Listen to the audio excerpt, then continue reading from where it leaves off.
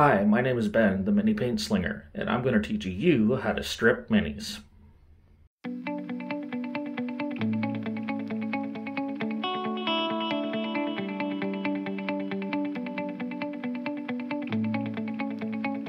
Hey y'all, this is Ben, the Mini Paint Slinger here again, and I am back to share some of my knowledge that I've learned over the years of painting miniatures. And today's particular subject, we're going to be looking at this model specifically, Professor Fletcher of the Undead or Alive version of Zombicide, the board game.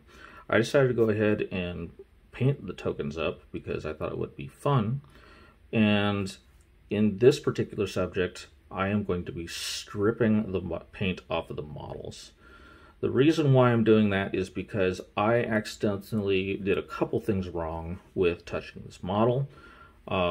With my hands, specifically, I had just gotten done eating food and I had touched the model, and some of the grease from my food has actually transferred to the model, which created a splotchy look with the contrast paint because it will actually repel the paint when you apply it to the model.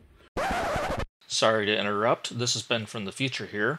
To prevent this in the future, the easiest way to do it is simply wash your hands before you mess with your model, or wear gloves.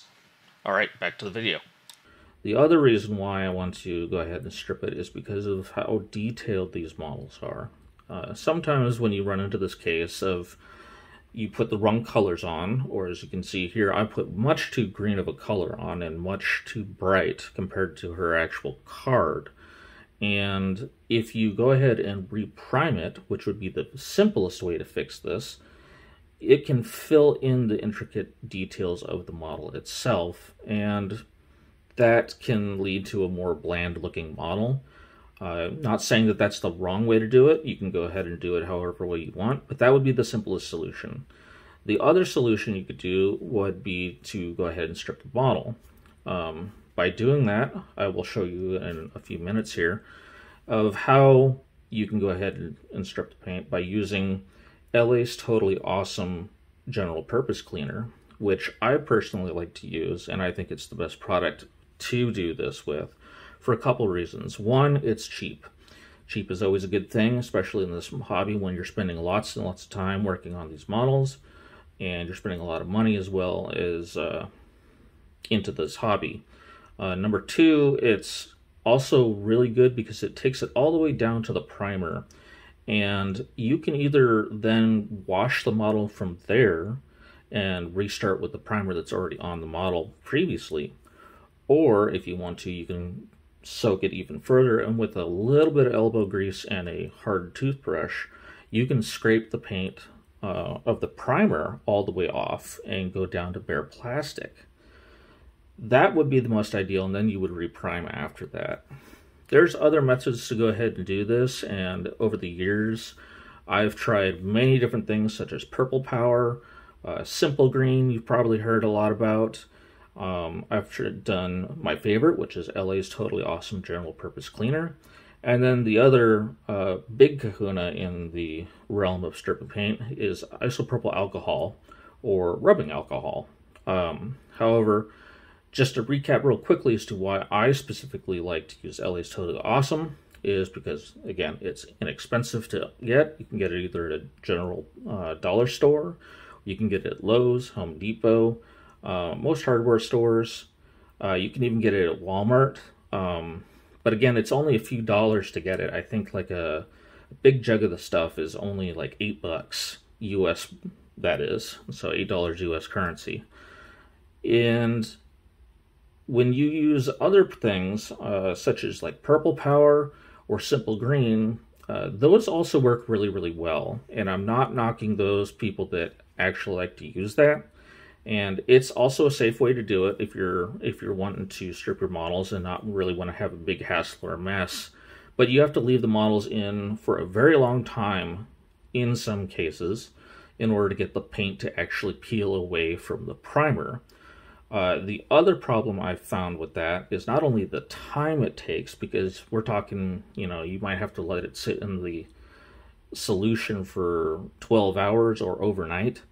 The other problem is that certain plastics I found, specifically from things like Bolt Action, the game from Warlord Games, or in some cases Games Workshop model products, it can actually, specifically with the resin models, it can actually cause them to become like rubber. And or it could also have an effect where it causes it to be very brittle and break, which either of those you don't want to do for obvious reasons, because then you would have to replace the model itself, which we're trying not to do that here. But using the LA's Totally Awesome, I've not had any problems with it as far as stripping paint from models. I think it's a great way to do it, inexpensive, safe to do, and that's what we're going to be showing in a minute here. The only other thing that I talked about was the rubbing alcohol. And the reason why that one I don't particularly go for first is because that will take off everything. And that's what we're looking for. However, there's a risk with using rubbing alcohol, which is, one, you're using rubbing alcohol. That's really harsh on your skin, and you shouldn't have it on you for very long at all, so definitely use gloves if you can. And the other reason for that is because if you were to, say, use a ultrasonic cleaner, the problem with using rubbing alcohol is that it actually could cause a fire potentially. So don't ever put rubbing alcohol in an ultrasonic cleaner. You can do that perfectly safely with LA's Totally Awesome. So if you want an even better way to clean it without actually having to do a lot of scrubbing yourself, that's another way you can go about doing this. So let's go ahead and take this model, and we're going to take it over to the bathroom, which is where I'm going to be going ahead and stripping the paint, and I will show you really easily how that's done. All right, everybody, welcome back to the second half of stripping the miniature with LA's Totally Awesome. And this is actually what it looks like. It's a large jug of this stuff, but it's LA's Totally Awesome General Purpose Cleaner, and I find it to be absolutely wonderful for stripping minis. What you're going to be needing is at least a hard toothbrush. You definitely want to have some kind of container that you can put the LA's Totally Awesome in. And then, of course, your subject piece, which is this model. Again, I apologize for the lighting in here. I just had a bulb go out, so it's a little bit darker. I'll try to brighten it up in the video, but just to show you in real time here, we'll just fill this up. You don't really need that much, but then you just give it a few minutes.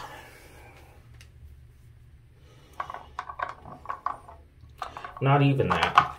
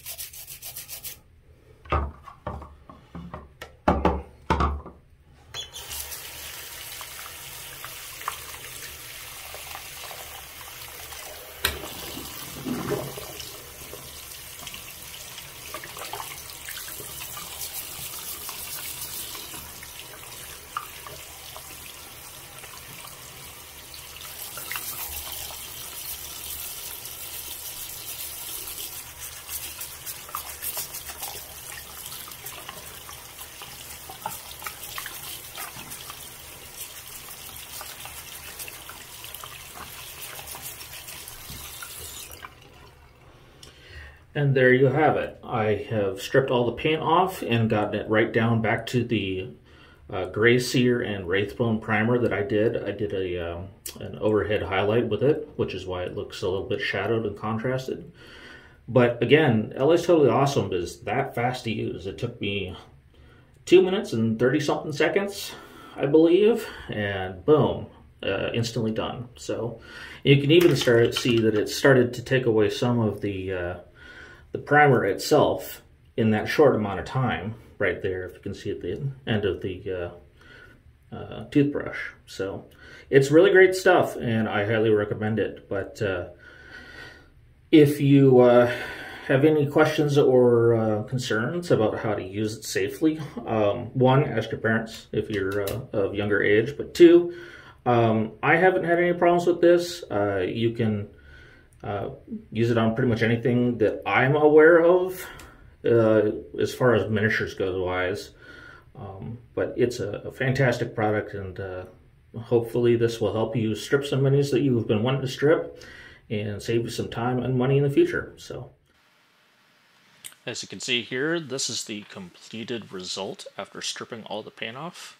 It is now down to just the primer itself, and it's ready to be painted up again. So hope this helps you out, and happy painting in the future. See you next time.